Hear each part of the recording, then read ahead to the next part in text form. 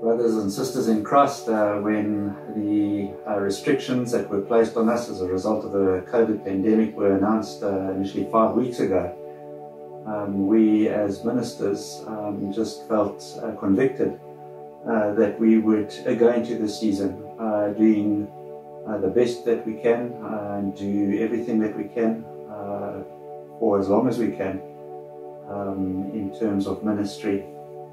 And so we continue to worship in a particular way. We continue to worship as the church scattered. We continue to worship and proclaim the good news of Jesus Christ through video and through devotional writings. We continue to encourage people to keep in contact with one another, to maybe join some of the care groups that have been formed over this while, just to get us through pastorally and psychologically.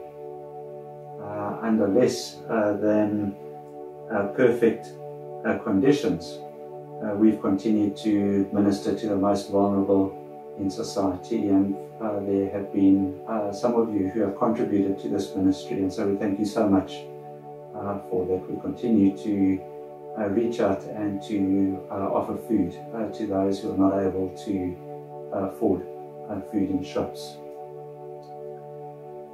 And so we continue in ministry in this particular way on this Sabbath day, doing the best we can for as long as we can, awaiting a day when we can experience the church gathered together again.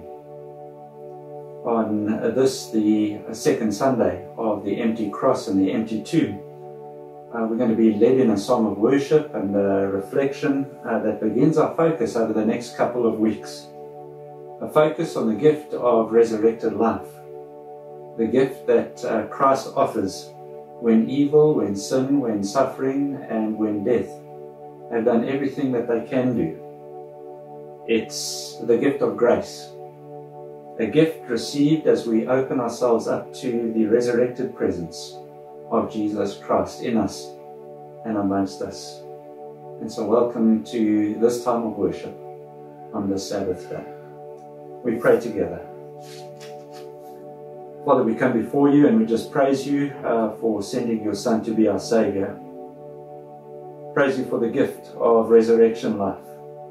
That life that is available not only in our physical dying, but also in every other moment of dying, the death of life as we know it, the death of opportunity, the death of capacity, and the death of health, the death of relationship, the death of hope. Father, as we consider our life as a nation, we think of the deaths that we currently and the deaths that we will experience as a result of the COVID-19 virus. And we hold on to your offer to always restore where the unwelcome realities of this world are experienced. And so, Father, in all these deaths, the grace of your Son visits. The grace of your Son walks with us, it reawakens us, it revives us, it re-energizes us. And so we praise you. We praise you that you are greater than the greatest evil, bigger than the biggest sin, more far-reaching than the most threatening pandemic, and more powerful than death itself. Father, this is what we have learned from you in Jesus Christ over this Easter period, that the evil, the sin, the suffering of this world was taken to the cross, and that after death, you robbed the grave of its power, and you raised Christ to life for as long as eternity. And so, Father, we want to open ourselves up to you in this moment. We want to open ourselves up to you to receive the gift of life after death. Speak to us, so that those parts of our current living that are dead may be brought to life. Amen.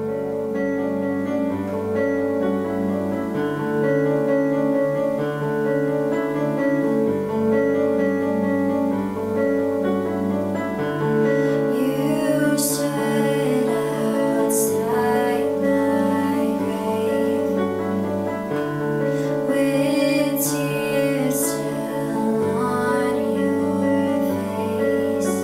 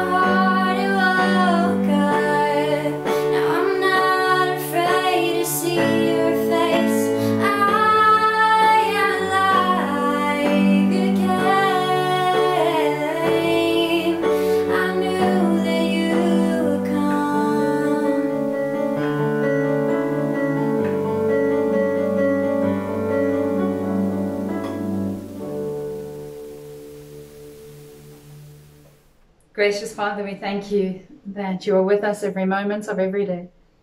We pray that you would be with us now and that you would speak to us clearly as we read your scriptures.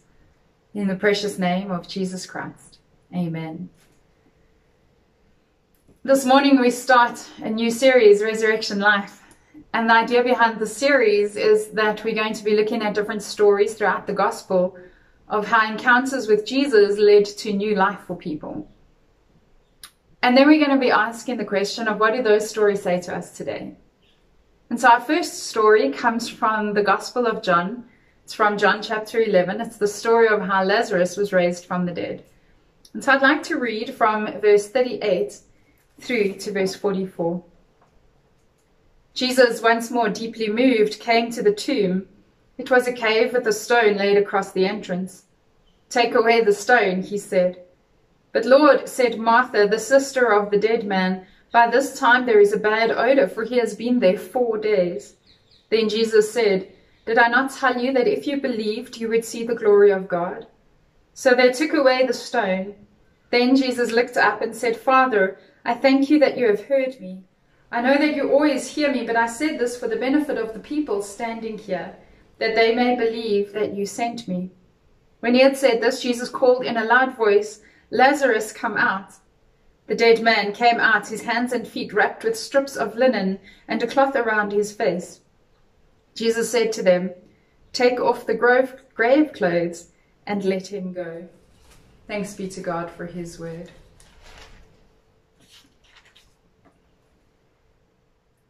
I wonder how you're doing today. I wonder how the news of the extension of the lockdown has treated you. But more than that, I wonder about the story. I love how Jesus encounters a story where somebody has lost a loved one. And I love the response of Jesus. Don't you find it amazing that Jesus looks at the story, he finds out about Lazarus, and then at the end of the story, he raises Lazarus from the dead? It reminds me, I've been reading a book by Trevor Hudson called Touched by Resurrection Life, or Resurrection Love.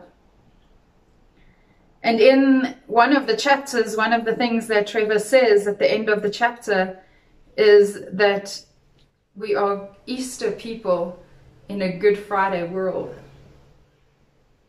And I think of this story, and I think that this is Jesus being an Easter person in a Good Friday world. In other words, when he was faced with death, he brought about life. And I had to think that for us today, we are facing a Good Friday world. And so the question is, how can we, like Jesus, like this story, participate in the resurrection work of Jesus Christ? How can we be Easter people? How can we make a difference? And so I look at this story, and the story actually starts at the beginning of chapter 11, but I didn't have time to read the whole chapter. And so I'd encourage you to, after the service, perhaps spend some time and read the whole of chapter 11. But there are a few things that I'd like to pull out of this chapter in order to discuss how we can be Easter people in a Good Friday world. The first thing that strikes me is that at the beginning of the chapter 11, people come to Jesus and they say to him, "Lazarus, your friend, is deathly ill." And Jesus waits where he is for a couple of days before deciding to go to Bethany. And when he decides to go to Bethany, he says to his disciples, he says, "Come guys, we are going to go and see Lazarus." And the disciples hesitate and they actually say this to him. They say this. "But Rabbi," they said, I'm reading from verse 8, "a short while ago the Jews tried to stone you, and yet you are going back there." And Jesus answers them, he says, "Are there not 12 hours of daylight? A man who walks by day will not stumble, for he sees by this world's light. It is when he walks by night that he stumbles, for he has no light." After that, he says to them, "Our friend Lazarus has fallen asleep, but I am going there to wake him up." And his disciples replied, "Lord, if he sleeps, he will get better." I love this part because the disciples look at Jesus and they go, "Jesus, you know what? Like, we should not go back there. It is dangerous. Let us stay where we are." Let's not go there. I think for me that's the first thing is if we want to participate in the work that Jesus is doing, if we want to participate in this resurrection life, if we want to be Easter people in a Good Friday world, the first thing we need to do is we need to actually face death. We need to face death. Now you're probably wondering, what on earth do I mean when I say face death? And this is what I mean, is the disciples, when they heard Jesus wanted to go there, they thought to themselves, no ways, Jesus, we cannot go there. It is too dangerous. But Jesus wasn't afraid. He wasn't afraid to face the death head on. When they got to the tomb and Jesus says, open up the tomb, everyone says, Lord, you don't want to do that because it's going to smell. You see, people constantly were afraid of facing what was happening. And yet Jesus faces death. What does that mean for us today? What exactly am I saying? I think today there's a temptation for us as people to hide from the reality of the brokenness of this world. There's a temptation for us to try and avoid it, to stay safely inside and say things like, oh, but we're safe here and it's okay here. What if I had to say that part of our call of being Christ followers is to actually face death? See, we can never live resurrected lives if we do not actually first face the death. This season that we're in as a country has perhaps highlighted the reality of death more than any other time. And I'm not only speaking about the death in terms of people who've died from the virus, I'm speaking about far more than that. I'm speaking about the death of our economy. I'm speaking about the reality that there are some people in our country who have so much. There are some of us that are so rich. Yeah, there are some of us that are lucky enough in this lockdown to be living in nice houses with separate bedrooms and swimming pools and entertainment areas and decent kitchens. And yet there are others that live in nothing. I think just down the road from our houses, there are people that are living 5 or 6 people at a time, living in old, broken down toilets. I'm thinking of the people that we met at community where they are considered the bush people by the authorities because they live out in the open. They have no shelter. Hundreds of them. Young, old, children. Some of them disabled. Black, white, colored, Indian, doesn't matter. They're living together out in the bush. They're known as the bush people. Think of the stories where 19 children and 1 adult live together in a 3 by 6 meter shack. And these are realities that we live with every day, but the temptation is like the disciples to say, I'm not going to look at that because I'm safe here. Or I'm not going to roll away that stone because I don't want to face the smell. But if we want to be Easter people in a Good Friday world, the first thing we need to do is actually face up to the brokenness, face the death. I'm not only speaking about the difference between rich and poor, I'm not only speaking about the economic death of this country, but then I'm speaking about nature. You know, if this season has taught us anything, it's taught us just how we have oppressed creation. And as soon as people took to their houses and weren't always in the streets, nature has come alive again. There are birds in their thousands on the beaches, dolphins swimming in the waves, turtles laying their eggs in peace. It's time that we face the death, and it's not comfortable speaking about it, and it's not nice hearing about it, but if we do not face up to it, we will always just be safe in our homes, but we will never be Easter people in a Good Friday world. I think about our homes and families and how many of us in the season perhaps have realized that our families, we're not connected. We've been so busy, so preoccupied with being important that we haven't connected with the people in our lives. And now we sit with empty, broken families who are forced to live together and don't know how. Think of those in abused households. I think of those of us who for so long we've been hiding from our inner selves, and now that we have some time on our hands, those inner ghosts, those parts of our being that we've been able to resist for so long are starting to show. And we realize that we're not okay. See, it's time that we face the death. It's time that we looked to what is real and faced it head on and rolled away the stone. Only then can we start being Easter people in a Good Friday world.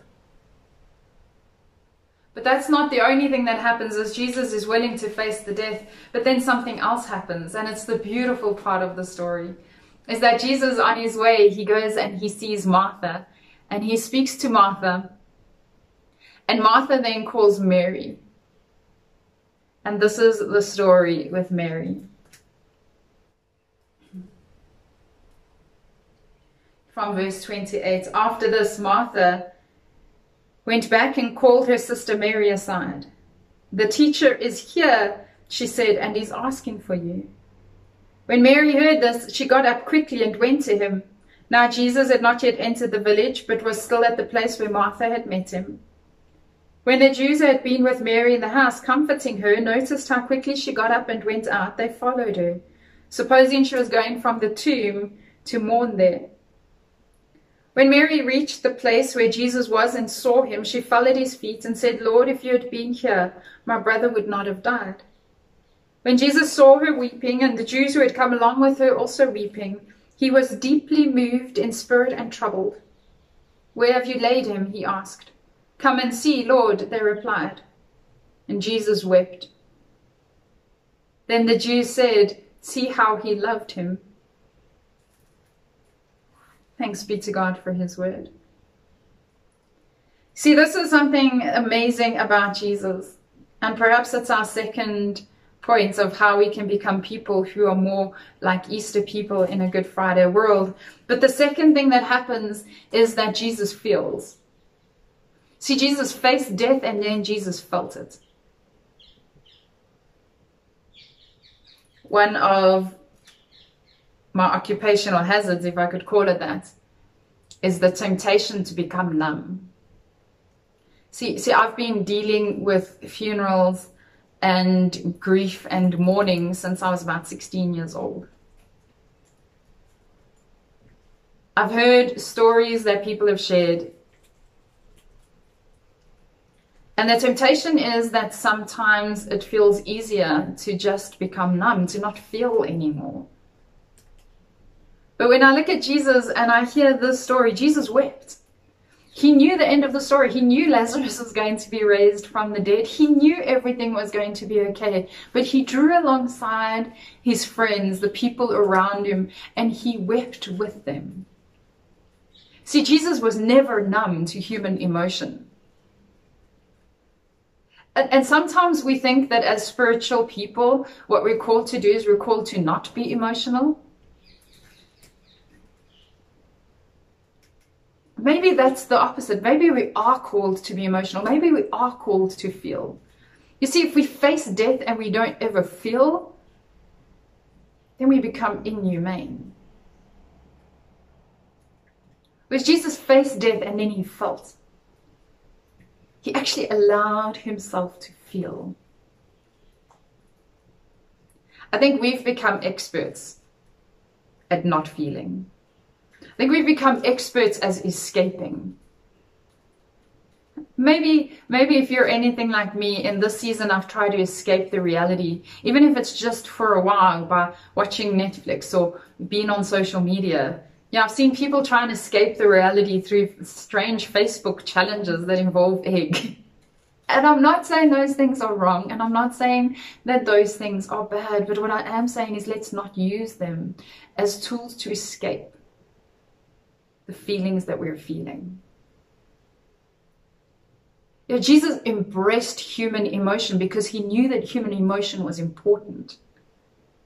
And so let's give ourselves time to feel what we're feeling. And if we're lonely, let's give ourselves time to feel it. And if we feel guilty, let's give ourselves time to feel it. And if we feel heartbroken, let's give ourselves time to feel it. Let's feel those emotions because they were given to us by God. Let's not get stuck there. Let's not get stuck there, but let's allow those emotions to sit with us for a while. And know this.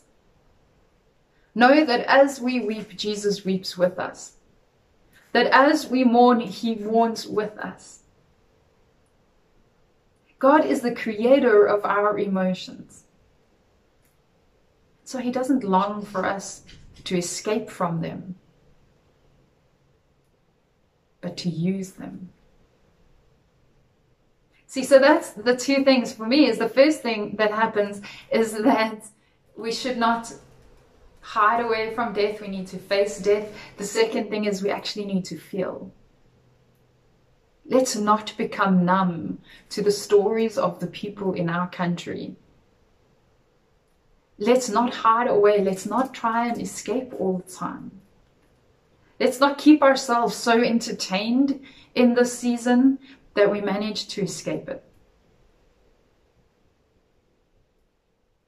Because if we do, we'll never be part of the movement of Jesus where we are called to be Easter Sunday in a Good Friday world. Sometimes those emotions are what's needed to move us into action. But if we had to stop there, if we had to only face death and feel the emotions, what would happen is we would become a depressed people. We would become hopeless. We would become overwhelmed and we would become stuck in darkness. And so perhaps the third point is probably the most important. And the third point is this, is let us then do something vitally important, and that's listen. Listen for the voice of God. Listen to the voice of Jesus as he approaches death and he looks inside that tomb and he calls out to Lazarus and he says, Lazarus, come forth. Jesus is looking at you and I, and he's watching us, and he is saying to us, and some of us feel dead inside, some of us are facing our own death, and we're thinking maybe this is how God likes it. That is not true. God likes life. Jesus brings life. He never brings death. And Jesus isn't only obsessed with our spiritual lives, he loves our physical life as well. Every time he faced sickness and suffering, Jesus always offered healing. After all, God made this life. Why would he not want the best for it?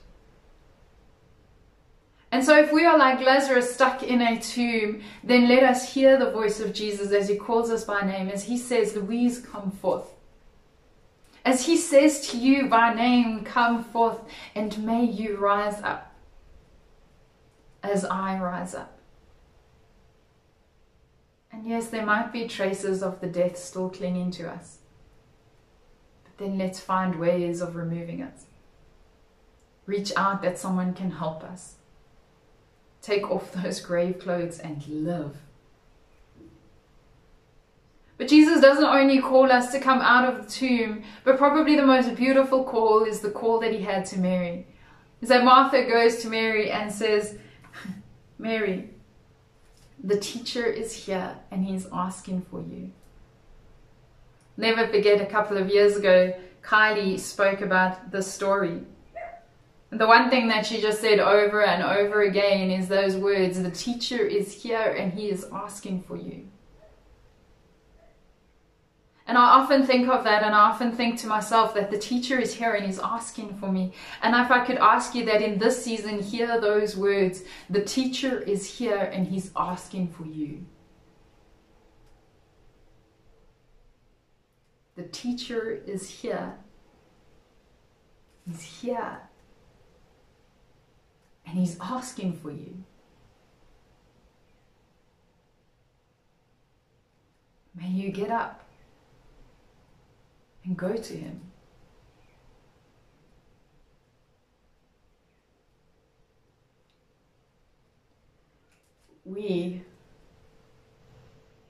If we can do this, if we can hear the voice of God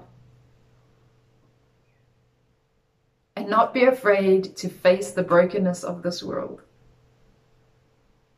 and allow that brokenness to touch us, but then listen for the voice of God as he calls us out of our tombs, as he calls us out of our mourning and our weeping, as he calls us to his feet. If we can hear his voice, then we truly can be moved into action and become Easter people in a Good Friday world. But what we cannot do is hide away, escape. Because surely we might be safe.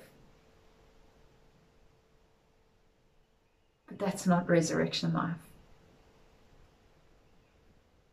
Let us pray. Gracious Father, thank you that you weep with us, that you love us so much. Thank you that you don't allow us to just stay in our tombs, but you call us by name. Thank you that you don't allow us to just be stuck in our mourning, that you don't allow us to just be stuck in our heartache, but you call us forth. May we work with you so that we can be resurrection people in a Good Friday world. We pray for our country, that this inequality, that this might be the beginning of the end of all inequality, that this might be the beginning of the end of suffering, that this might be the beginning of the end of the way that we mistreat creation, that this might be the beginning of new family values, of deeper relationships. May this be the beginning of new life in each one of us. In the precious name of Jesus Christ. Amen.